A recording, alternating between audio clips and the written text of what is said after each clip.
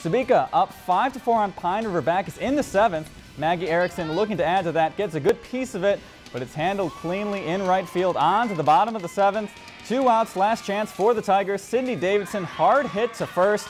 Jolie Lilquist snags it. Sebeka is your 5A West subsection champs. They win by the 5-4 margin. Pine River-Backus, they stay alive. They would play the winner of Nevis and Walker Hackensack-Akeley. And Walker would take that one 12-9, setting up a win-or-go-home game.